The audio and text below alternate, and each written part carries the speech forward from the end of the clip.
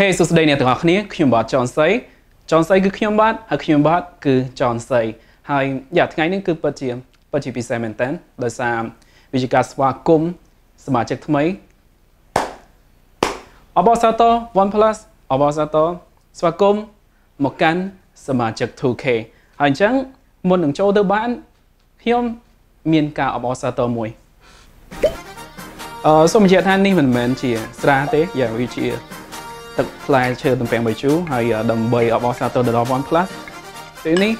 video này anh copy ra đòn. Cheer OnePlus.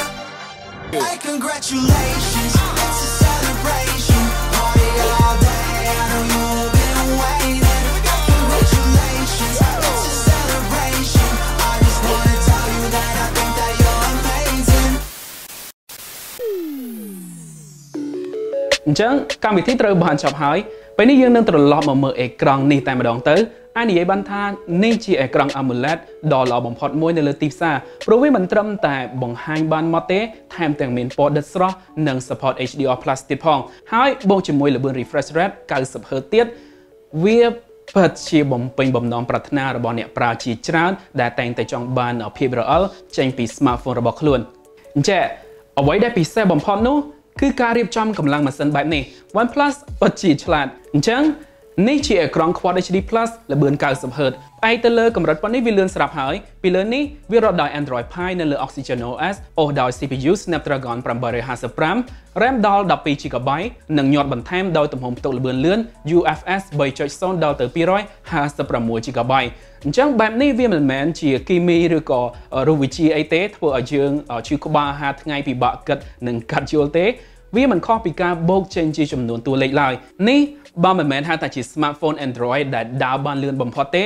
វាអាចហៅបានថាជា smartphone game ដែលមានកញ្ចក់ម៉ាស៊ីនខ្លាំងបំផុតមួយបានវាពិតជាធ្វើការទៅរួចបានវាមិនត្រឹមតែលឿនលើល្បឿនទេវាថែមទាំងផ្ដល់អារម្មណ៍រអិលដល់ការសម្លឹងនិងការប៉ះបញ្ជា UI ទៅមុខទៀតផងល្បឿន90 Hz នេះវាមិនថ្មីឡើយ Razer លោតដល់ 120 Hz ចំណែក ROG Phone ក៏ឡើងបានដល់90 Hz ដែរគ្រាន់តែពួកវាទាំងពីរនៅសល់ហ្គេមធំពេក ROG ប្រើកម្រិតបង្ហាញទាបនិងមិនមានកម្លាំងកប់អស់ចំណែកអេក្រង់ Razer Phone វានៅត្រឹម LCD នៅឡើយដូចនេះហើយបានជាចំណុចខ្សោយទាំងនេះជាការបើកផ្លូវឲ្យ OnePlus 7 Pro មានការលេចធ្លោនិងទទួលបានការចាប់អារម្មណ៍ខ្លាំងបំផុត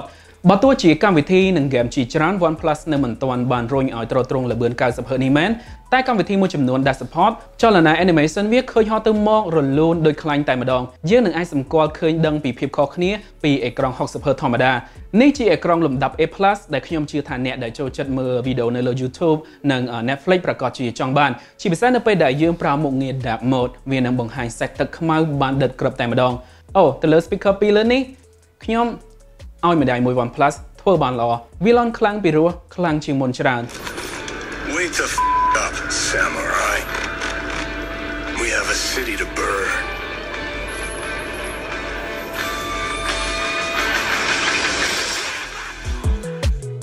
នៅក្នុង Oxygen OS ថ្មីនេះខ្ញុំនៅតែពេញចិត្តវាស្រាលមានរបៀបនិងមិនងាយសាំក្នុងការប្រើឡើយលើកនេះវាទទួលបានមុខងារថតវីដេអូចេញពីអេក្រង់អរគុណមុខងារ Game Mode ក៏ទប់ការរំខានបានល្អនិងជួយ boost ដល់ល្បឿន RAM GPU ក៏ដូចជា CPU ឲ្យ game រត់បានអស់កប់ graphic មុខងារthamចិត្តមួយទៀតដែលខ្ញុំច្រឡំចូលលងខ្លួនអស់20នាទីនោះគឺ Zen Mode មុខងារនេះវានឹងបិទមិនឲ្យអ្នកប៉ះពាល់ឬប្រើទូរស័ព្ទដល់ទៅ20នាទី Yeahកំឡុងពេលហ្នឹងគឺអ្នកមិនអាចទទួលសារមិនអាច call មិនអាចបើក Facebook មិនអាចប្រើអ្វីបានទាំងអស់មុខនេះគឺសម្រាប់បង្ខំឲ្យអ្នកមានពេលខ្លះជាមួយគ្រួសារឬជាមួយមិត្តភ័ក្តិកុំឲ្យតែអោនឈ្ងោក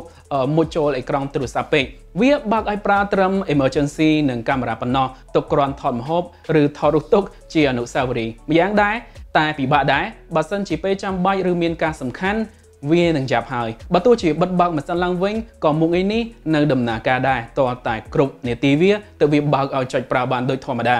Night Mode ចំនួន 2.0 ថ្មីក៏ជាការបន្ថែមចាំបាច់មួយដែរវានឹងទម្លាក់ពន្លឺឲ្យទាបបំផុតត្រឹម 0.25 នីតប៉ុណ្ណោះដោយនេះវាពិតជាល្អខ្លាំងដល់ភ្នែកពេលដែលសម្លឹងអេក្រង់នៅពេលយប់ទៅលើល្បឿនដោយខ្ញុំបានប្រាប់អញ្ចឹងអាមួយនេះ គឺនៅតែជា3ខ្សែល្បឿនហើយនៅក្នុង Antutu វាទទួលបានពិន្ទុដល់ទៅ 36,000 ជាងដូចនេះវានឹងអាចទ្រទ្រង់អីវ៉ាន់ធ្ងន់ៗទាំងអស់ដែលអ្នកទម្លាក់លើវាទៅលើកម្ដៅរៀងក្ដៅគួរសមដែរនៅផ្នែកខាងក្រោយនៅក្នុងកាមេរ៉ានេះនៅពេលលេងហ្គេមជាប់1ម៉ោងជាងអីតែដោយសារវាមានបន្ទះបន្សាបកម្ដៅអញ្ចឹងវាមិនក្ដៅពេកហើយក៏ឆាប់ត្រជាក់វិញដែរយ៉ាងណាក៏ដោយបើសិនជាអ្នកប្រើត្រឹមមើលវីដេអូឬក៏កម្មវិធីទូទៅវាមិនងាយឡើងក្ដៅគួរឲ្យចាប់អារម្មណ៍នោះទេទៅលើថាមពលថ្ម 4000 មីលីអាំពែដែល OnePlus ញាត់ចូលក្នុង7 Pro នេះគួរសមហើយគ្រាន់តែមិនស្ថិតនៅលំដាប់ខ្ពស់ឡើយដោយសារអេក្រង់ស្រេកទឹកគួរសមខ្ញុំសូមប្រាប់ថាទៅលើការប្រើវាអាចផ្សេងគ្នាអញ្ចឹងលទ្ធផលក៏ខុសគ្នាតាមនឹងដែរសម្រាប់ខ្ញុំប្រើលក្ខណៈ game 30% មើលវីដេអូ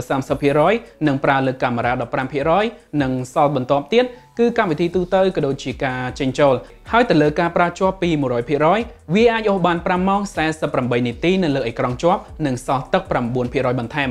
បញ្ជាក់សម្រាប់កម្រិតអេក្រង់គឺខ្ញុំយក Quad HD ល្បឿន 90Hz ប៉ុន្នេះគឺគ្រាន់បើហើយបើសិនជាចង់សន្សំថ្មបានជាងនេះអ្នកក៏អាចរកយក resolution ទាបនិងទម្លាក់ frame rate មកត្រឹម 60Hz បានសម្រាប់ការសាកថ្ម OnePlus បំពាក់វ៉ាប់ឆាយកម្លាំង 30W ដែលអាចបញ្ចូលទឹកបានលឿនពី 0 ដល់ 50% ចំណាយពេល 30 នាទីតែវាមិនអាចសាកថ្មដោយមិនប្រើខ្សែបាននោះទេ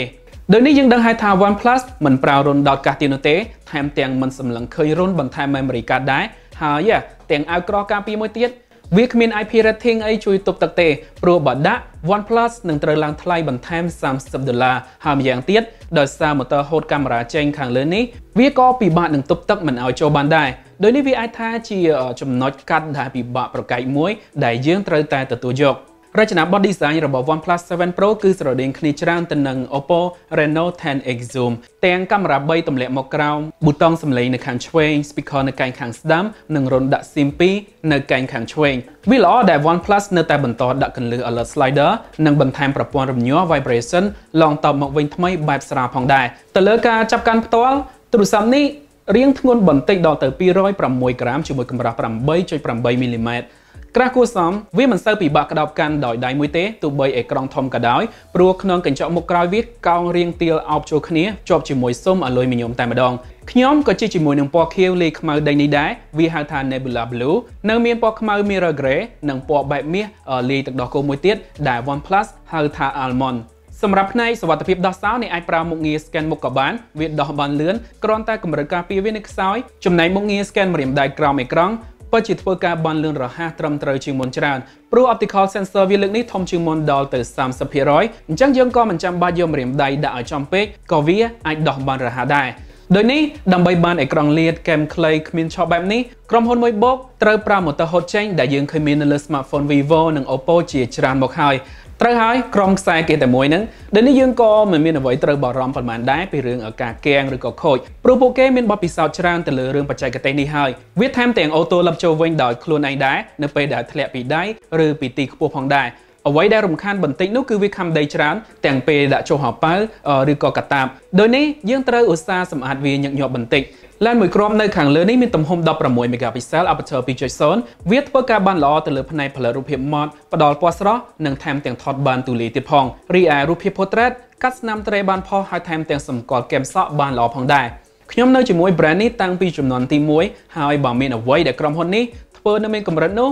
គឺកាមេរ៉ាចំណែក OnePlus 7 Pro ក៏នៅតែមិនទាន់អាចលោតចូលគីឡូកាមេរ៉ាកំពូលបានដែរកុំតោះអាគិតខុសមិនមែនថាវាថតមិនកើតទេវាខ្លាំងគ្រាន់តែវានៅមិនទាន់ដោះខាត់បានល្អប៉ុណ្ណោះអញ្ចឹងលើកនេះវាមាន lens 3 lens ខាងលើ16 megapixel ជា sensor ទូលាយបន្ទាប់ជា lens ដើម sensor Sony 48 megapixel និងក្រោមគេជា telephoto 8 megapixel ដែលអាច zoom បាន3ដងវាជាជំហានខ្ពស់បន្ថែមពីលើកាមេរ៉ា 60 យើងក៏អរគុណដែរដែល OnePlus ដំឡើងកណ្ដុងបែបនេះសម្រាប់ UI កាមេរ៉ានៅតែរក្សាភាពសាមញ្ញយើងអាចអូសឡើងលើឆ្វេងស្ដាំដើម្បីបដូរមុខងារឬក៏ក្រវាសឡើងលើដើម្បីចូលទៅផ្ទាំងមុខងារកំណត់បន្ថែមដូចជា Pro Mode ឬ Setting ទៅលើ lens zoom 3ដងផលិតរូបភាពបានដិតម៉ត់ល្អគួរសមពន្លឺឲ្យបានស្រស់និងទប់លំនឹងបានប្រសើរផងដែរដោយសារវាមាន OIS ជួយទប់រំញ័រតែសម្រាប់ lens ទូលាយវាជាផ្នែកដែលខ្ញុំអន់ចិត្តបំផុតនៅពេលដែលវាល្អហើយដែលមាន lens ទូលាយតែសមត្ថភាព sensor លើនេះ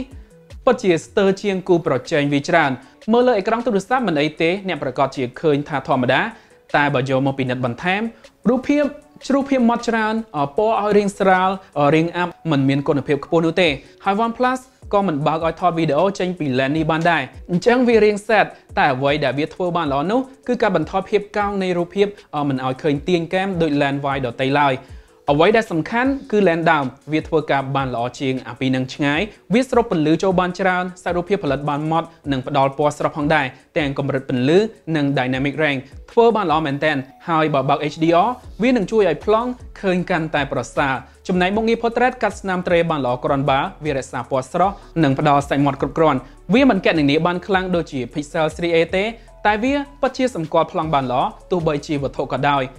ពេលយប់ជាពេលដែលភាពខ្សោយបង្ហាញចេញពី lens ទូលាយរូបភាពសឹងតែខ្មាស់ក្នុងការថតបង្ហោះទៀតផងបើសិនជាអាចអ្នកគួរតែកំប្រើ lens នេះថតនៅពេលយប់ឲ្យសោះព្រោះសាច់រូបភាពព្រាលស្រអាប់ស្ទើរពន្លឺខ្លាំងមែនទែនទោះបី lens ដើមក៏រៀងពិបាកផលិតរូបភាពស្អាតដែរត្រូវហើយវាគ្រាន់បើជាង lens ទូលាយវាភ្លឺនិងមានពណ៌ស្រស់ជាងតែសាច់នៅឃើញស្រាលបន្តិចមុខងារ Nightscape ពិតជាអាចជួយទាញពន្លឺចូលបានច្រើននិងផ្ដល់សាច់ម៉ត់ detail ល្អជាងមុនយើងនឹងឃើញពីភាពខុសគ្នា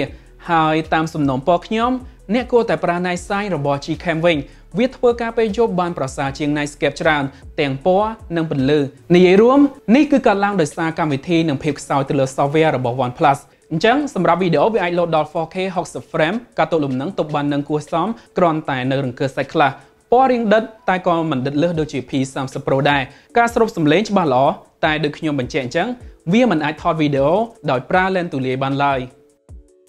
អញ្ចឹងនេះជា OnePlus 7 Pro វាជា smartphone មានតម្លៃថ្លៃបំផុតជាលើកដំបូងរបស់ OnePlus វាមិនមែនជា flagship killer ទៀតនោះទេដោយមើលទៅពេលនេះ OnePlus ចង់លោតចូលជួរ smartphone តម្លៃជិត$1000ដែរហើយតែក៏មិនបានន័យថា OnePlus ធ្វើយ៉ាងនេះខុសដែរការពិត7 Pro លក់ដាច់នឹងទទួលបានការចាប់អារម្មណ៍ច្រើនជាង7ធម្មតាទៀតដែលសឹងតែម្នាក់គ្មាននរណានិយាយឬក៏ចាប់អារម្មណ៍ទៅលើ OnePlus តម្លៃធម្មតាទៀតឡើយអញ្ចឹងវាដូចជា OnePlus ទម្លាក់ OnePlus ដើម្បីឡើងខ្លួនជា smartphone premium អញ្ចឹងហើយវាពិតជាមិនធ្វើឲ្យឈឺប៉ុន្មានឡើយសម្រាប់អ្នកប្រើគេស្រឡាញ់ទុកចិត្តប្រែនេះស្រាប់ដូចនេះពួកគេប្រកាសជាតោងឡើងទៅតាមនេះដែរហើយជាពិសេសវាមានអេក្រង់កោបជាងមុនកម្លាំងកាន់តែខ្លាំងប្រព័ន្ធដំណើរការល្អបំផុតនិងមានគុណភាពផលិតខ្ពស់ផងដែរបើទោះជាវារៀងស្ទើរលើមុខងារនិងចំណុចមួយចំនួនក្តីវានៅតែផ្ដល់ឲ្យយើងច្រើនចេញពីលុយដែលយើងបានចំណាយលើវាហើយខ្ញុំក៏មិនពិបាកណែនាំឲ្យអ្នកទៅទិញ smartphone នេះយកមកប្រើដែរបើសិនជាមានចំណុចដែលខ្ញុំអន់ចិត្តនោះគឺប្រកាសជាកាមេរ៉ាហើយខ្ញុំមិនខ្វល់ពីមុខងារសាកថ្មឥតខ្សែអាវក្រោះរុនដុតកាក៏ដូចជារុនថែម memory ទេតែកាមេរ៉ាវាពិតជាមានកម្រិតវាថតស្ទើរនៅកន្លែងពន្លឺទាបនិងមាន lens ទូលាយដែលខ្វះគុណភាព OnePlus គួរតែធ្វើបានល្អជាងនេះហើយបើសិនជាអ្នកទិញ OnePlus 7 Pro ដោយរំពឹងខ្ពស់ថាកាមេរ៉ាលោតដល់ P30 Pro ឬ Pixel 3គឺកុំបែរមុខចេញរួចសម្លឹងឲ្យឆ្ងាយបន្តិចអ្នកទិញ smartphone នេះលុះត្រាណាតែអ្នកយល់ឲ្យច្បាស់ពីវាឬធ្លាប់ប្រើវារាប់ចំនួនមកហើយនិងមិនផ្ដោតខ្លាំងទៅលើកាមេរ៉ានោះអ្នកនឹងទទួលបាន smartphone ដែលមានបទពិសោធន៍ដ៏ល្អបំផុតនៅឆ្នាំ2019នេះអូខេអញ្ចឹងអរគុណអ្នកទាំងអស់គ្នាសម្រាប់ការមើលវីដេអូនេះសង្ឃឹមថាអ្នកចូលចិត្តដោយរដងកុំភ្លេចចុច like sub និង share ផងហើយខ្ញុំនឹងជួបអ្នកទាំងអស់គ្នានៅវីដេអូក្រោយទៀត